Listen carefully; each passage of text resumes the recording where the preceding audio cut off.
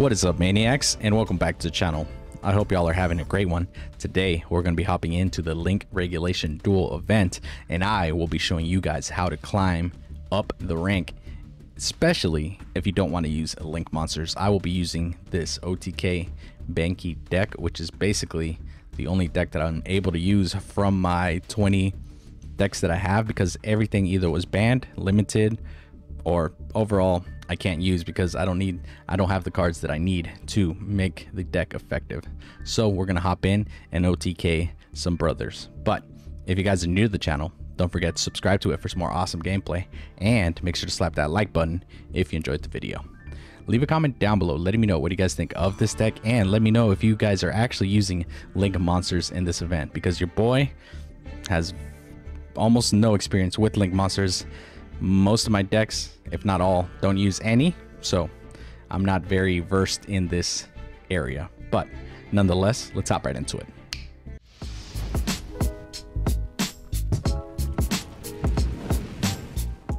For the first match, of course, you want to go second with this deck.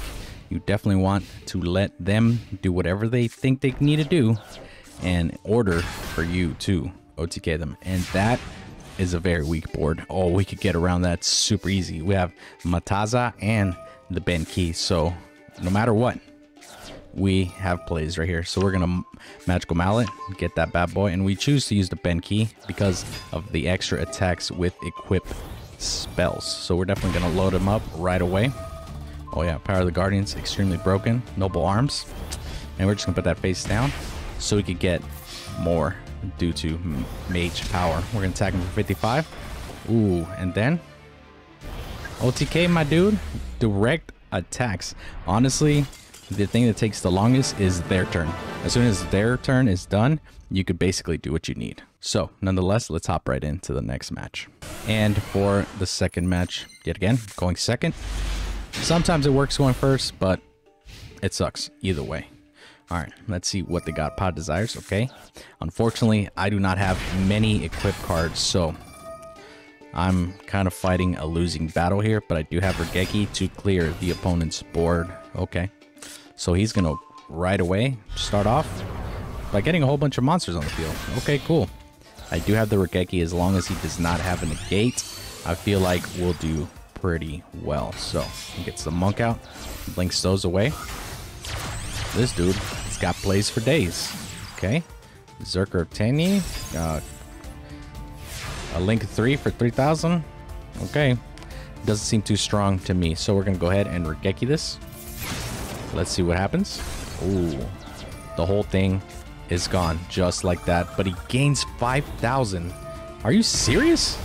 All right, well, we're gonna go ahead and attack this dude for 8,600. So now he has a very low life points. We're gonna see if he's able to come back. Okay, he gets a field spell. Okay, he pitches that for what reason? To knock my dude down. Okay, cool.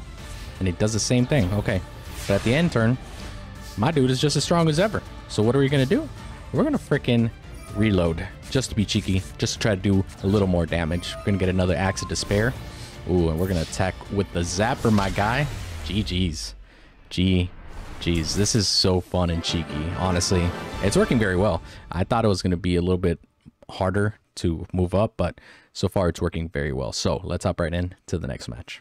So for our third match, yet again, going second, and this time we have a slightly better hand, but still not the best hand. We always like to see either a Banky or a zapper and all equip cards, but we do have stuff to kind of work a way around that. Okay, Jar of Greed, he's gonna draw a card, and okay, Hollowed Life Barrier, so his opponents can't get destroyed and I can't deal damage. Okay, sick, brother.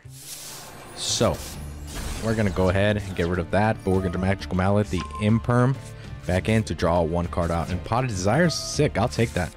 Let's get rid of those, and let's see. Oh, the raigeki and another magical mallet. Kind of not the best, but hey, we'll take what we can get. Okay, the Sangan. Okay, he's gonna attack me for 2,600. I could take it. I could take it. It's gonna link the Sangan away. Okay. Okay. The fire bunny robot. Cool. Okay. Oh, he's trying to Exodia me. Very interesting. Very interesting. Okay. So, we're going to go ahead, raigeki, and he's going to negate it. Of course, that is all fine and dandy, because we got other plans in mind. Okay, we're going to magical mallet the imperm yet again. And then, oh, we get the psychic blade. Axe of Despair, the band key, psychic blade, pay 2,000. And then we got power of the guardians. We are chilling. We are mad chilling right now. Attack into this bad boy. Gets 2,400. Okay, he gets to draw. Okay, he only has 3 cards, so there's no way he could win either way. We're gonna go ahead, attack again, 4,500, and then end it off. Oh yeah, 5,000 to the freaking face, dude. This thing is so satisfying because it's so easy, it's so simple, but it's very effective. So let's hop right in to the next one. And for our 4th match, yet again, going second, like we want to. So losing the dice roll, I mean the coin flip, isn't necessarily a bad thing. Oh, okay, the blue eyes. Okay, dude, I want to build the blue eyes deck so bad, but UR's missing so many, and basically I'm gonna cry because I have so many decks I want to build, but I'm not able to.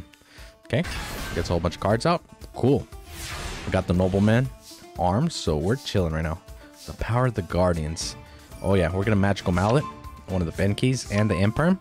Just see what else we could get. Oh, no way. Okay. Axe of Despair. Power of the Guardians.